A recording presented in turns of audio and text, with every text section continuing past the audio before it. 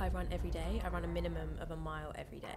I plummeted so deeply. Like, the way I coped with that was by getting out for a short walk. That slowly turned into a jog. But it definitely wasn't a run streak at that point. So you started off with these walks, they turned into jogs. Yeah. And then what was the moment where you were like, I'm going to continue this and I'm going to continue it every single day? I remember posting, like, I just hit 3 weeks. I might keep going. My family and friends definitely wouldn't consider me athletic.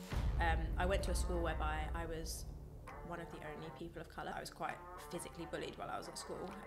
I tried to look like everyone. Like, I'd see a body, I'd see a celebrity and try and mould myself to be like them when I was a lot younger. It's weird because I'm almost 30 and it still really impacts me daily. Why is that happening to me? Like, I'm still so shocked by